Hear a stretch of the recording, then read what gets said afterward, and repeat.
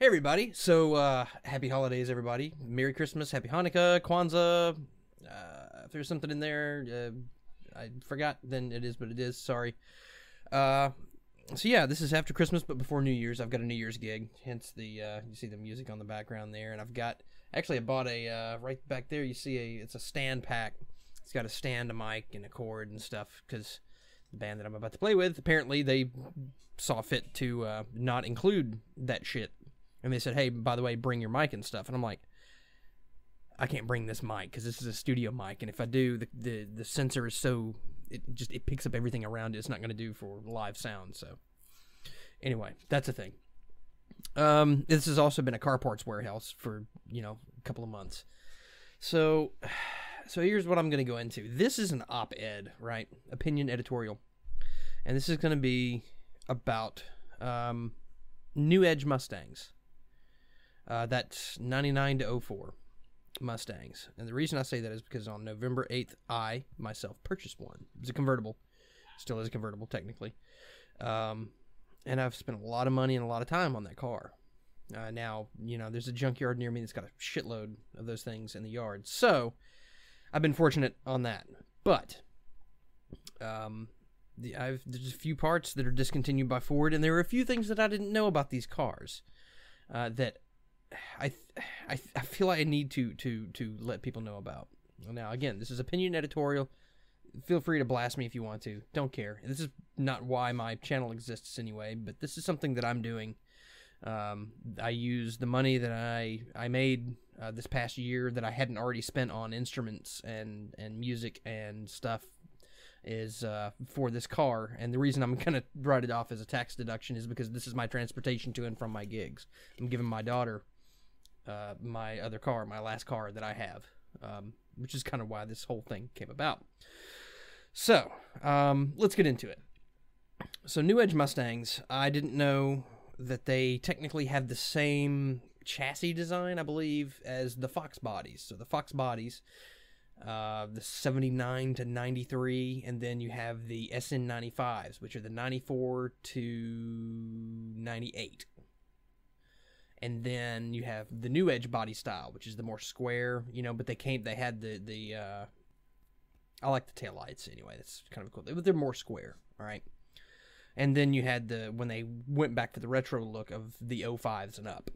Okay, so that's where mine is. It's a New Edge Mustang. Look at Derek Barron, B-A-R-A-N, D-E-R-E-K, B-A-R-A-N Productions, and he's got a nice, he's been taking care of this car, and it's a shitload of money to put into it. New Edge Mustang, I don't remember the year, but he's got a really rare color on it. It's like Atlantic blue or something like that. I started watching his channel because I was interested in New Edge, and when I was trying to buy a Fox body, actually, but they're too expensive. So here's a couple of things that I'm going to go into. One, I think that the New Edge is the new Fox body. And let me explain this. I'm going to bring this a little bit closer and hope that it stays. My boom is garbage, sorry. Try to get a little bit. All right, so here's my thought on this. The New Edge Mustang, the 99 to 04s, are this generation's Fox body. And what I mean by that is the Fox body Mustangs back a couple of years ago, a few years ago, maybe 5, maybe even close to 10, they were seen as vehicles, and not in the motor vehicle sense, but in a vehicle for some other thing. This is really hard to explain. How in the hell am I going to put this? So you say your French fry is a vehicle for the ketchup to enter your mouth, kind of thing. That's kind of what I'm trying to get across. And what those were is a vehicle for just huge ass engines and bulletproof transmissions to get down a drag strip, and that's all they were. Most of the time, people were gutting them and just throwing these big ass engines in them and setting them down, and then people like me were looking for them, and then they found them in that condition, maybe with another motor thrown in just to sell the damn thing, and it's complete garbage, and they want a shitload for them. The New Edge now is where the Fox bodies were a few years ago. You can find them, and you can find them in okay shape, and then spend a little bit of money and fix them up, and you'll be fine. And that's where I found mine. I got mine for an okay price. Probably wasn't the best, but the transmission had been rebuilt by somebody that knows what they're doing, and every seal on the car that was leaking had been replaced, and there was a bunch of them because it had been sitting on a farm. It was practically a farm find before I got it. And so knowing that, and including the rear main seal, which is a pain in the ass, and I'm glad that was replaced, that's a load off my mind. You know, oil pan, valve covers, rear main, the transmission pan gasket, all that shit's been replaced, and I'm cool with it. I think maybe the intake and the head gaskets have been. I don't know about the head gasket for sure. I've been up under the car and I've looked. Maybe the head gasket is, but the intake is, I'm pretty sure, has been replaced. So that's cool too, because Ford saw it in their infinite wisdom to put a plastic intake on these vehicles, on the 4.6 liter 2-valve, and I'm pretty sure the Mountaineer that I have is a 3-valve, and it's the same damn way. Plastic intakes. What the fuck, Ford? Anyway. So anyway, New Edge is in the category that Fox bodies were about 5-10 years ago. Nobody gives a shit much about them. You can find them, and you can fix them up like I'm doing and make them into a really neat little car. So that's what I'm doing with mine. So that's one of the op-ed parts about this. The other thing is there's a list of shit about these cars you need to know if you're going in to buy a New Edge. And I didn't know these things because I didn't know what to look for. You have to know the keywords to look in Google for, and then once you find it, you're like, holy shit. So I've got a list here of shit, and I'm gonna end up looking down at it. Where the hell? Yeah. So I've got a list of 5 things on the New Edge. Now I actually didn't have to struggle to come up with these, nor did I try to limit it down to 5. These are the top 5 biggies, and then while I was going through the car and repairing shit, these are the first things that I thought of. I'm like, this is going in a video. So here it is. All right. These are in no particular order of importance except maybe the last one. The last one is going to be like the coup de grace, the coup de grace of everything. It's going to be the holy shit Ford Y. 1. The throttle cables on these things are unusually long. I thought maybe it was just mine, and the guy that did the repairs on it just put a bad throttle cable on it and something that was too big. No. The throttle cables on these things have about that much, too much slack. Yeah, I'm looking at that, yeah. It's about right. Maybe a little bit more, yeah. So that means that the gas pedal is closer to the floor than the brake by a lot. So you don't have much pedal there.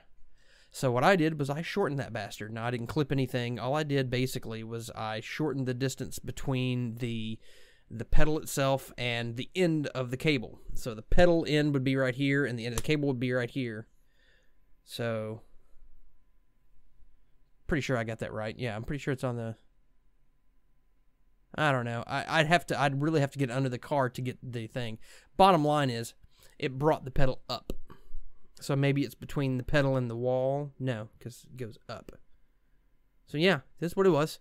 The cable runs through the bottom of the pedal, right? So the pedal would be down here, pressing up against the bottom of it, and you'd press down on it. Well, I lifted the pedal up a little bit and put this plastic spacer on it, basically. Just put it over there and crimped it on, and now I've got that area. It's only about that, like that.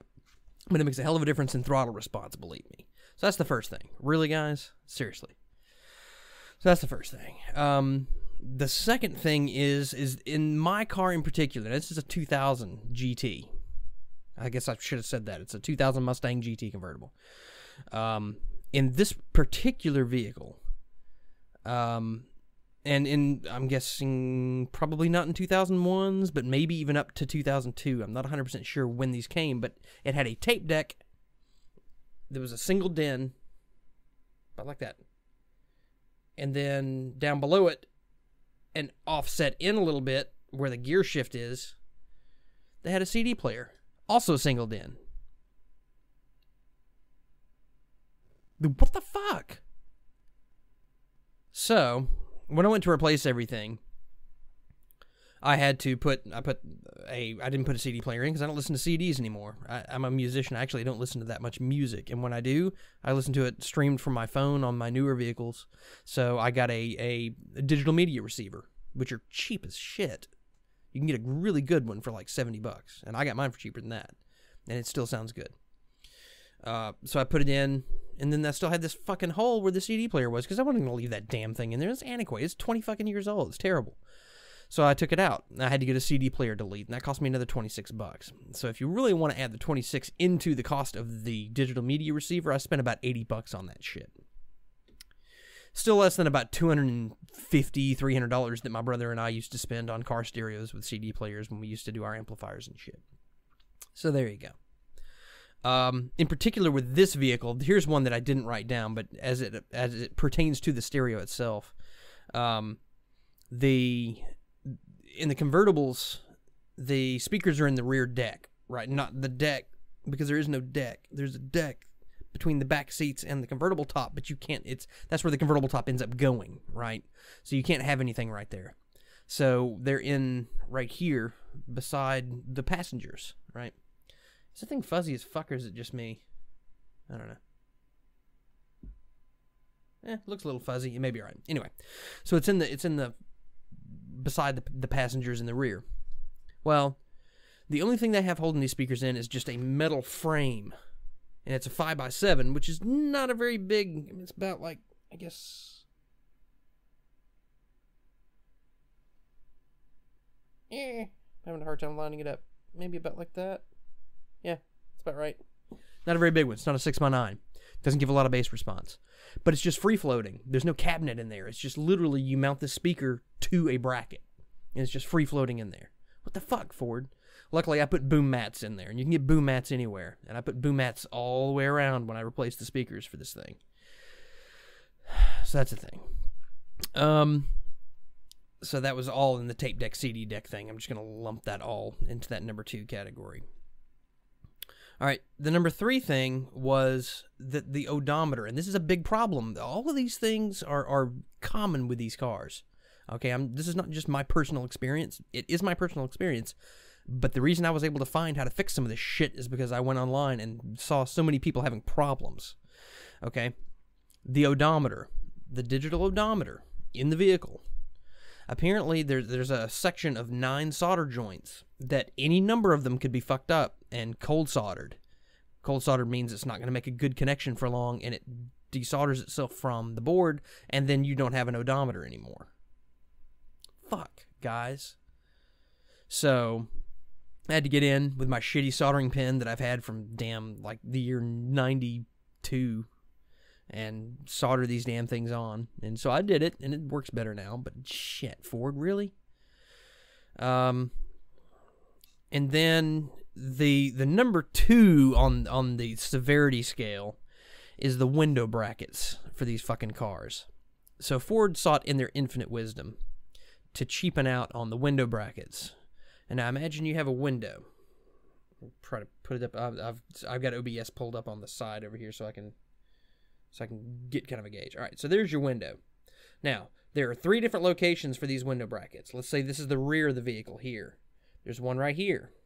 And there's one in the middle. Those 2 attached to the scissor lift, the guide, the window guide. All right, window regulator is what they call it. And then at the front here is just a stop. All right, so there are 3 separate metal brackets that are glued onto the actual glass window. They're glued. I shit you not, they're glued. And not very well. Now, the problem is here in the back, you have a bracket. We'll say it's a square bracket, about like that. Now, the square bracket, the stop for it that tells it you don't go up any further is on the back of the bracket, right there near the back of the window. All right?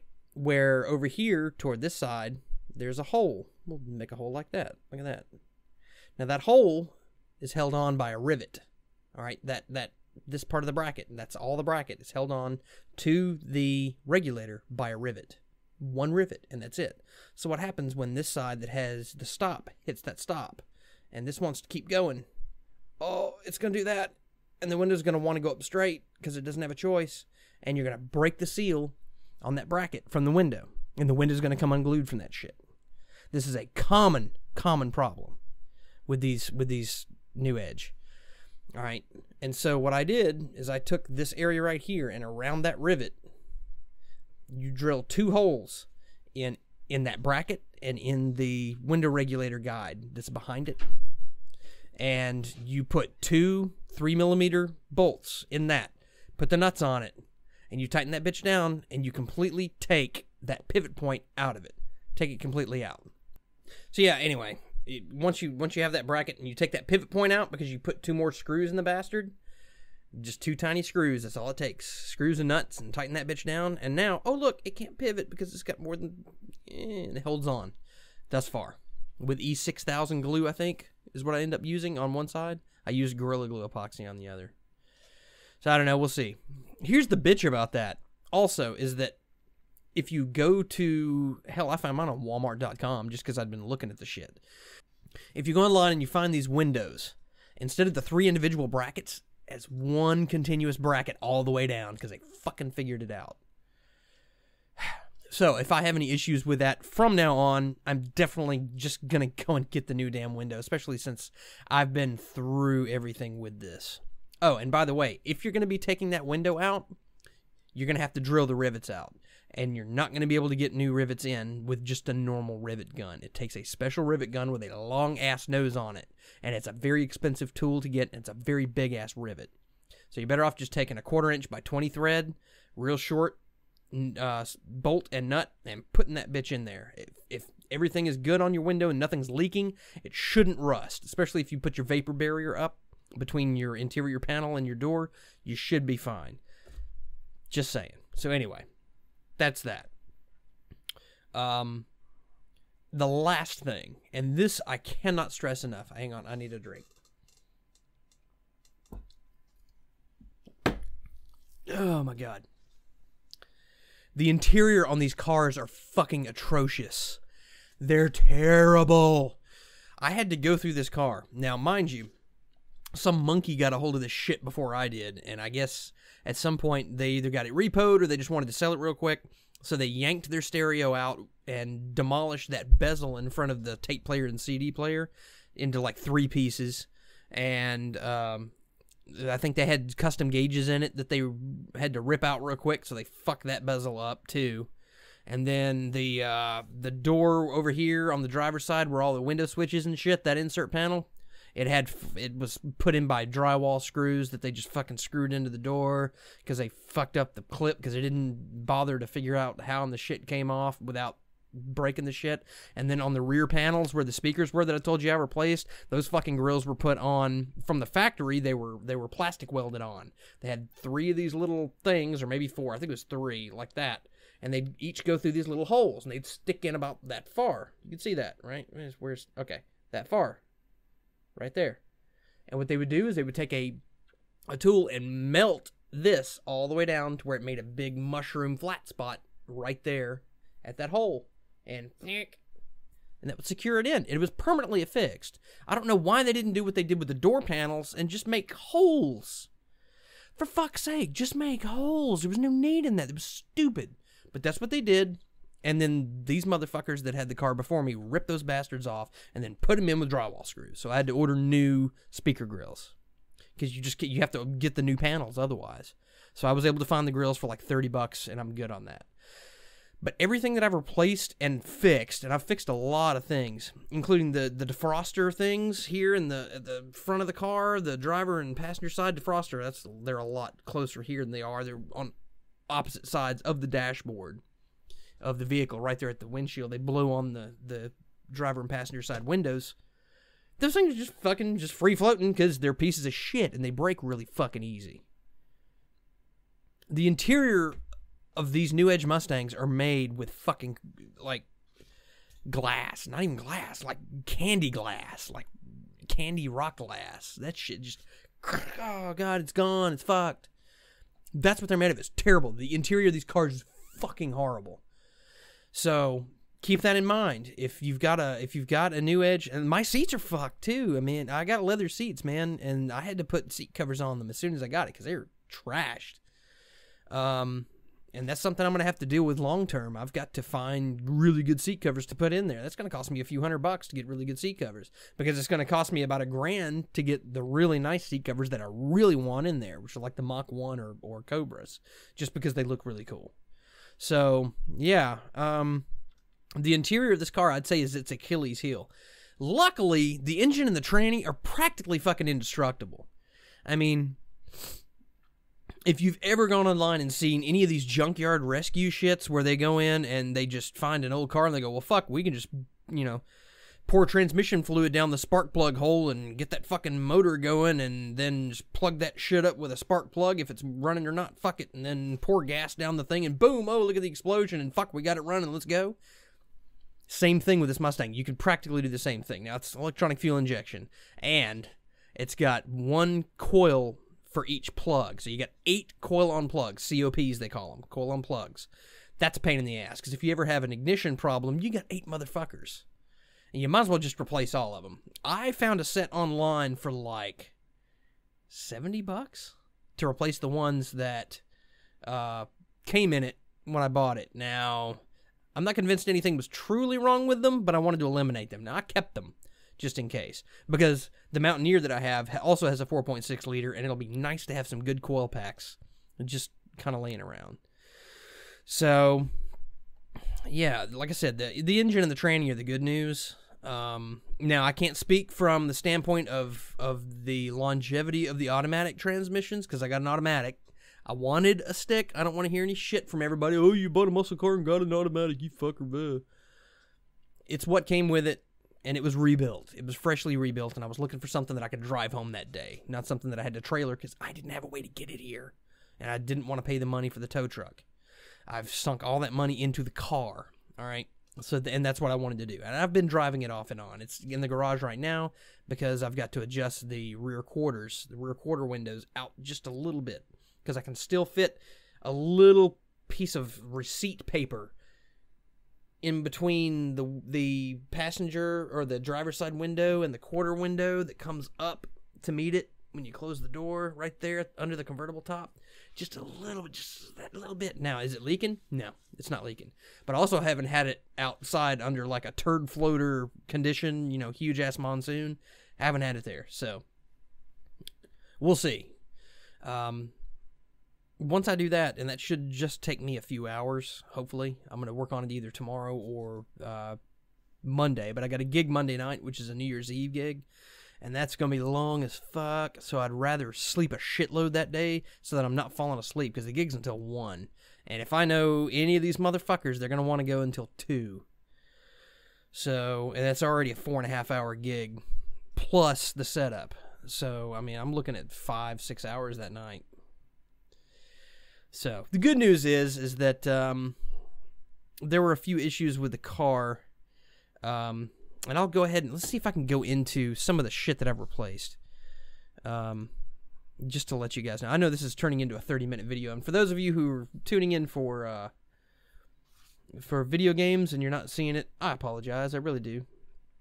But this is something I wanted to get out, because I went to YouTube and stuff to find out how to put my convertible top on that was trashed. I had to replace that.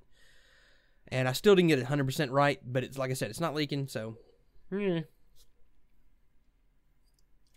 I'll go back in the spring when it gets warmer, and I'll fix it for reals, like IRL. But for right now, let me give you a list, and this is not the complete list. This is what I've already put down, and then I've done other shit.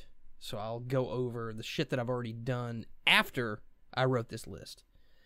Okay, so here's what we've got. After 2 weeks having the car, and that's, like I said, it was a convertible, and the convertible top was trash, so I parked it in the garage immediately and had to move my wife's 2016 Charger out of there, which pained me a lot to do that, because we're trying to keep that car in really good shape. But it is what we had to do. It was a convertible. I didn't want to ruin the interior any more than it already was from Ford and from sitting on the farm for so many fucking years. So here's what I got done within 2 weeks. And some of this was just investigative, and some of it, when I found it when I was investigating, some of it I was pretty sure I knew what was going on, but I found something else, which is why it took so damn long. I didn't just look at it and go, oh, well, that's the problem, let's go fix that. That would have been cherry. I would have been able to get everything out of the way in like a week. But as I was working on things, I found something else while I was there that I had to fix, so it just kept compounding. So this is what I got done. Idler pulley and bolt. The idler pulley I was able to get at like Advanced Auto Parts, which is my go-to. They're just closer and they're there, but I've gotten stuff from AutoZone too. I'm not biased. There are no O'Reillys super close to me, but if they had the part, I'd go to them. I don't care. And I try to support local when I can, even though they're a national chain. They're still a local store instead of online. But sometimes the price is just way too good to pass up. But anyway, I'll go into that later. Idler pulley and bolt replaced. Idler pulley's bolt discontinued. Thanks, Ford. Yeah, they fucking totally did that. I actually found it online at Walmart.com. I replaced it with a grade 8 bolt. I think I want to say it's 12 millimeter head, but it may be a 12 millimeter body. 12 millimeter body. I don't remember. But anyway, you can go to Home Depot or Lowe's or Menards if you're up north, and get just a grade 8 bolt, and I got some stainless steel washers behind it, and put that fucking idler pulley on there. No big deal. I haven't found anything wobbling yet. Nothing's good, or everything's good. Nothing's bad. Everything's right where it should be and functioning as it should. But I've got that idler pulley bolt in the glove box, ready to replace, just in case something happens. The grade 8 should hold, though. It should be fine. This thing was only pushing like 260 at the crank from factory, less than that at the wheels. I may have that reversed, though. So anyway, idler pulley and bolt. Fog lamps. The fog lamps were fucked, so I fixed those.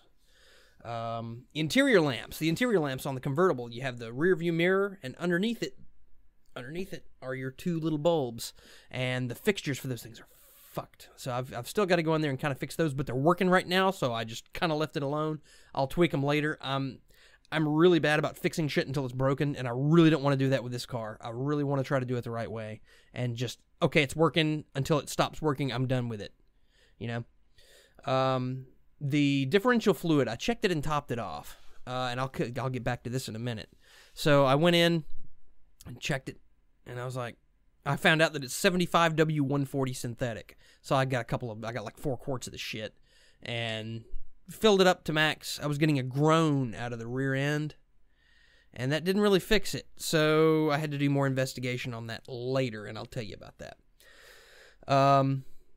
Convertible top hydraulic motor serviced and repaired. The hydraulic tops for these Fords, a lot of them should use like Dexron 3 Mercon automatic transmission fluid, and you fill it, and it fills the lines. Now my lines are leaking right there at the cylinders, so I've got to have those replaced. I may even have to replace the cylinders. I'm not 100% sure. I've got to check on that.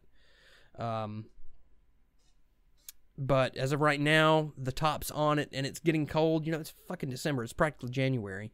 So I'm going to wait until it gets warm before I even start fucking with that. That way, if I have to go with the top down a little bit, I can do that. So I'm waiting on that. Everything's good. It still works. It moves up and down if I need it to.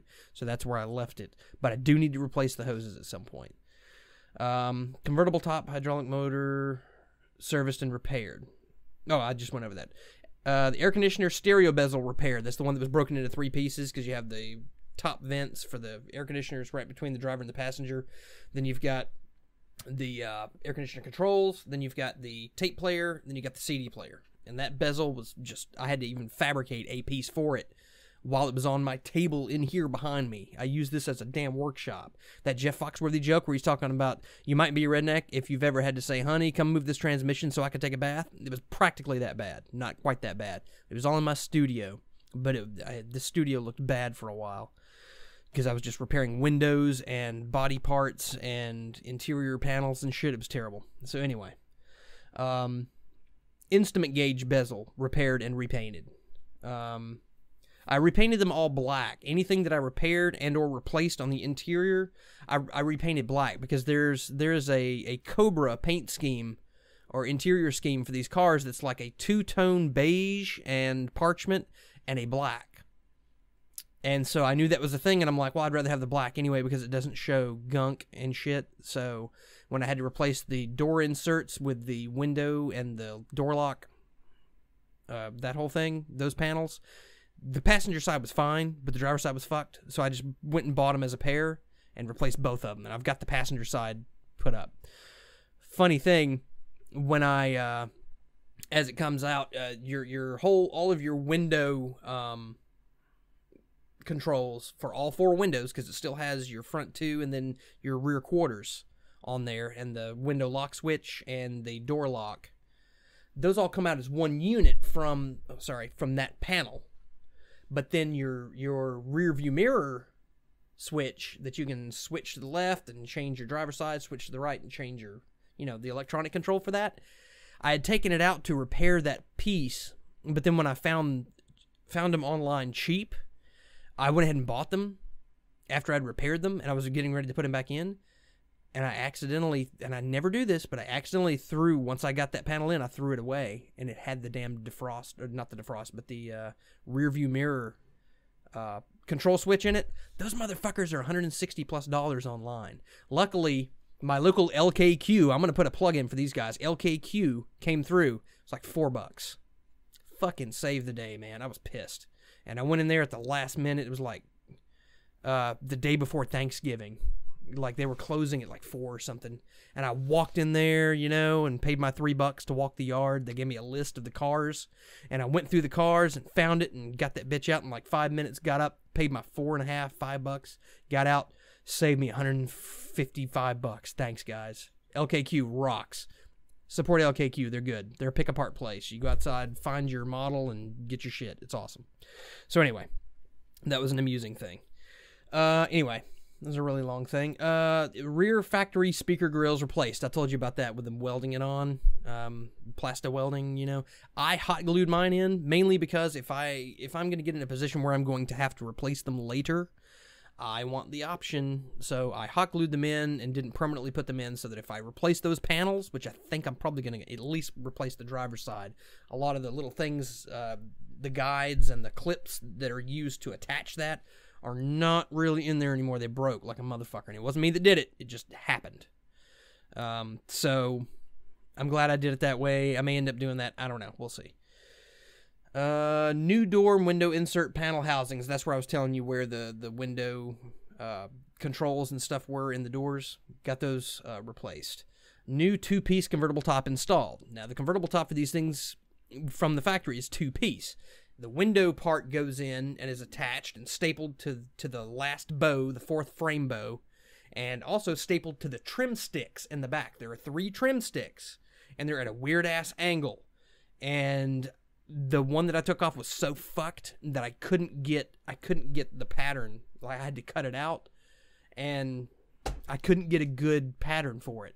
I got my top from convertibletopsdirect.com, I think is the name of them. Convertible Auto Tops or Convertible Tops Direct. Autotopsdirect.com.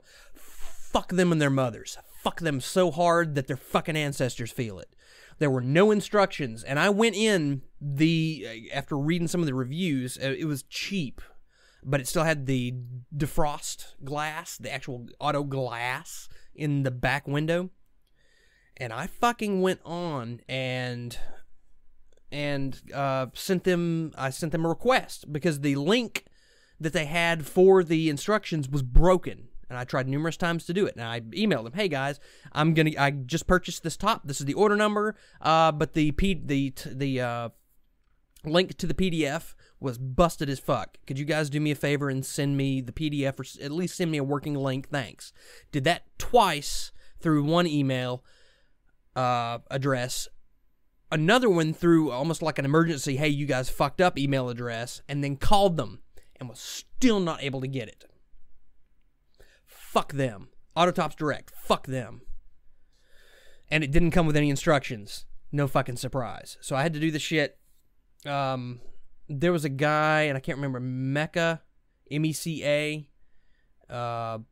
If you look up 99 to 04 Mustang convertible top install, Meca is a Latino dude, probably out in California, I think. It was a California tag.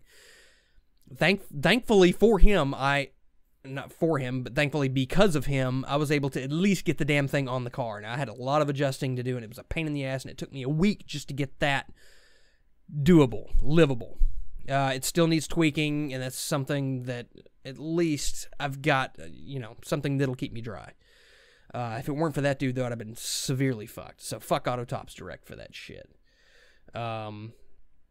But anyway, it's the window piece goes in, and it gets stapled onto the top, and the trim piece is in the back, and then the whole top goes on over that like a rain fly, right? So there's the window that you put in, and boom, this kind of goes over that and overlaps it a little bit, right? And then attaches also to the trim stick that you've already stapled that shit to, the window to, And now that staples to it, and then you staple it also to the frame bow on the fourth, and then attach it with the headliner to a middle bow, and then finally lap it over to the front bow, to the header bow.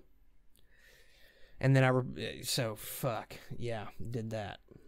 Pain in the ass. It's not perfect, but it's better. Shit, it's hot in here.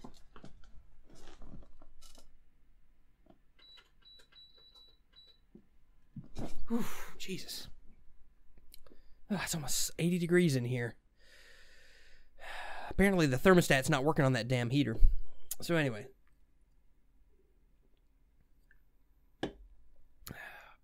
New two-piece convertible top installed. Driver's side window guide repaired. Twice. And then, after I repaired the guide... I'll go into that later. Shit. This is going to be a long-ass video, guys. Sorry, but people need to know this shit before you get into something with a new Edge. You need to know some of the shit. If you got any questions, get a hold of me on YouTube. Just, I'll help you if I can. I'll send you emails, whatever I got to. I found a lot of the shit that I did to repair this car online, and it's on there, but you got to dig. I'll see if I can't find some of the stuff and gradually start putting them in the comments so that you guys can find them, because this was invaluable information for me. And then driver-passenger windows adjusted. We'll get back to that too. New factory replacement speakers installed with the boom mat. Now, the boom mat baffles, they're basically just this foam enclosure that you just put your speaker on, and you put that in the hole for the speaker. And now you've got this enclosure, right, where you wouldn't have had one before. And it made a huge difference in the sound of this system, not only the head unit, but those. So I would highly recommend using boom mats. So anyway, that's cool. Boom mat baffles are really fucking cool, and they create this. And once you put the wire through, I siliconed it shut so that it's sealed and everything. They sound clean. They sound really clean, guys. Something to be said for 5x7 sounding that clean.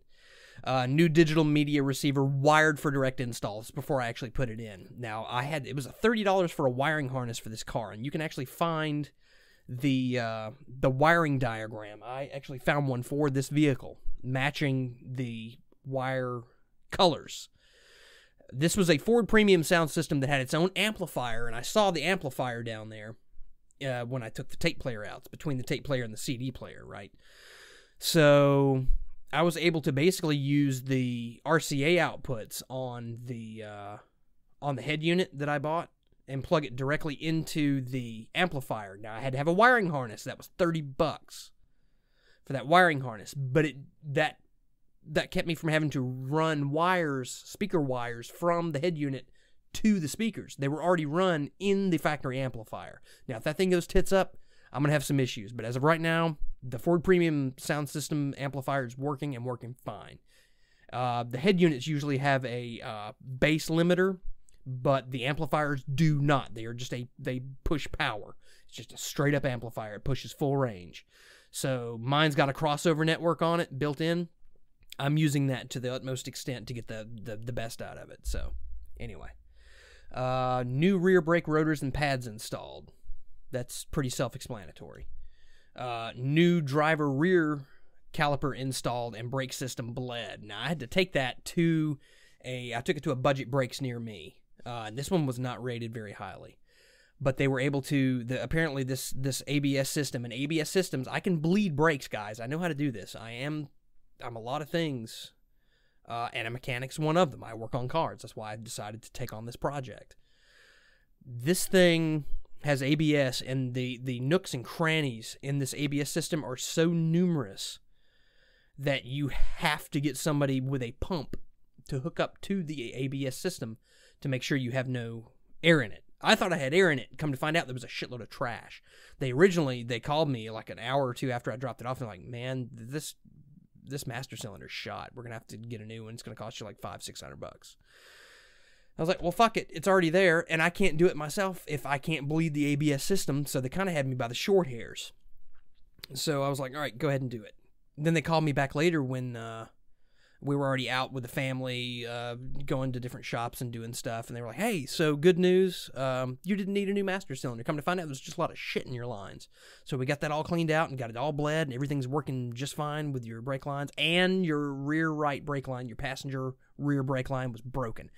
I know when that happened. I was the one that did it. I didn't try to do it, but I had the caliper up, and I didn't secure it, and it jerked on the hose when it dropped, and fucked it up and caused a leak. So I knew once he said that, I was like, fuck, yeah, I know when that happened. Fine. So the guys were great to me. They bled my ABS system. It was great. I got it bled enough to get me there, and that was about it. They took care of the rest, and the guys did fantastic. So new battery installed. Because the guy even told me when I bought the thing, he's like, that battery is kind of suspect. You might want to change it. So I did. So now, since then, what have I done? Well, so the creaking in the rear end, come to find out, that was in a limited slip differential. You have to have friction modifier. And what this stuff does is there are these little clutch discs that tend to slip a little bit under normal operation on low speeds, and you can wear them out real quick because something about the viscosity, the way the slipperiness, not necessarily the viscosity, but the slipperiness, not the thickness, it's the slipperiness of the actual 75 W140 synthetic gear oil is not quite right for that. So you have to put in 4 ounces of friction modifier per differential, per the whole thing when you fill it. And that will take care of the chattering noise that you get from the limited slip. I never had a limited slip before, at least not to my knowledge. I had a Mustang before, but it didn't have a problem. So maybe it had something different in it. I don't know. It was a 7.5 that I had, not the 8.8, because it was a Fox body Mustang. So that was a thing, and I got that put in, and I haven't had a problem with that since, but I haven't really worked it in. You're supposed to take it once you do that to like a parking lot or something and do a lot of slow figure 8s, because it was on a slow turn to the left or right, real slow, like idling turn, that it would creak and groan from the back, and that's what it was. I got that taken care of. So what else did I run into over the course of the whole blah that I've taken care of? Well, I replaced both of the battery terminals, and I ended up having to replace or clean them again on the ground side. So there was that. There was something I said I was going to go into more. The bezel, rear factory speaker grills. Okay, so the window, I ended up having to replace a regulator in the driver's side window because it just wasn't meeting up correctly. And I also ended up having to repair the front stop or the rear stop on the passenger side window that was pivoting from the rivet, just like I did the driver's side. So that's a common problem with these. And like I said, if I have problems out of these fuckers again, I'm just spending $200 and I'm buying the new windows with the thing intact, and I'll sell these on fucking eBay and let somebody have it. I don't give a fuck. Let's see, what else was there? Oh, yeah, so the new digital media receiver, and I talked about the amp install, or not the amp install. Now, I will say with that, for the future, I'm probably going to try to find an 8-inch sub that I can put in the back. Now, I've seen all these under-seat mount amplifier and sub combos. It's just the whole thing, you know, and it's a lot of people say it sounds good. I don't want huge earth-shattering bass, but these 5x7s are as good as they sound. They just don't have the bass response I want. I want a good, rich sound. So I may end up putting one of those underneath the passenger side, if it will fit. I'll have to do the measurements. If nothing else, I'm going to try to make my own stealth box for one 8-inch sub in the back. That's all I want. Maybe 100, 150 watts, maybe 200 if I can't find anything less than that. 8-inch sub in the back. That's all I want. I don't want anything heavy. It doesn't need to be heavy. It doesn't need to be hardcore. Just want a little bit. I don't want it to rattle the windows. I just want a good, nice, rich sound. So I may end up doing that. That's something for the future. The seat covers, again, as I said, that's going to have to be done. Either that or complete seat replacement. I don't have the money for a seat replacement right now. So that's going to end up having to be done. The panels that I repaired, the instrument gauge bezel and the AC/radio bezel, I repaired those. It wasn't a phenomenal job. It's doable. It was structural. It works. So I'll keep my eye out at LKQ in town for some more new Edge and SN95 Mustangs that I can take that part out of. I think that's going to be the thing. I also need to replace the passenger side air conditioner vent because it's all shot to shit. It's all broken and fucked up. So I got to get that replaced. I'm going to replace that with the black one because it's all the parchment and beige interior. And when I do that, I'm just going to replace the driver's side one too. That way I've got the black and tan thing going just like I wanted. The defrost things, like I said, are broke to shit, so I'm going to have to replace those too. I'm going to also make those black. I'm trying to think if there's anything else on this thing that I just went through and I went, oh shit. The oxygen sensors. So I took those things out and I cleaned them in gasoline and put them back in. It's idling at about 510, 550 RPMs, maybe. That's a guess because you have like, 1,000. Yeah, 500, then 1,000. And there's like that much space and it's not quite to the halfway point. The halfway point would be 750. It's supposed to idle at 675, so it's definitely idling under the 750 mark. But I don't know how much that is. I definitely think it's idling low. It's definitely not idling at 600, I don't think. So it's idling low. I took the oxygen sensors, the 3 that I could get to. The passenger front I couldn't get to. The thing, the upstream, was a pain in the ass. Like I'd have to have it on a lift to even reach the damn thing. But the other 3 I was able to get out, clean them with gasoline. Excuse me, whistle's dry, you can tell.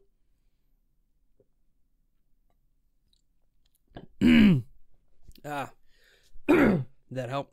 Maybe. I don't know. Maybe I've been talking too long. I've been doing nothing but practicing. Haven't really been talking that much, so that may be why my voice is going out. But anyway, I took the 3 out of the 4 out that I could get to, and I cleaned those. Cleaned them, put them back in, no change. I also changed the throttle position sensor, not the throttle position, but the idle air control valve. Just went ahead and replaced that son of a bitch too. Cleaned the throttle body. The MAF sensor and everything are gorgeously clean. They are immaculate. Yeah, man. I'm trying to think if there's anything else in here that I've gone through after this list happened. I don't think there is. I think that's about it. If I happen to come into anything, I'll let you know. But guys, that's what I've done, and it's taken me a month to get the hell. It's almost 2 months at this point. In another 11 days, 10 days, it'll be 2 months since I've had this car. Now it's drivable. I drove it yesterday. I didn't drive it all today because my wife was off work, so we took the Charger.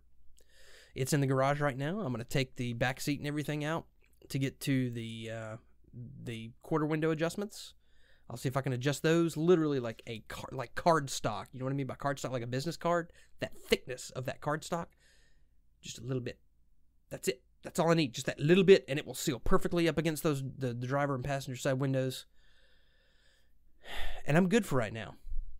I had a rattling underneath that I thought was my catalytic converter losing its substrate, but it's not.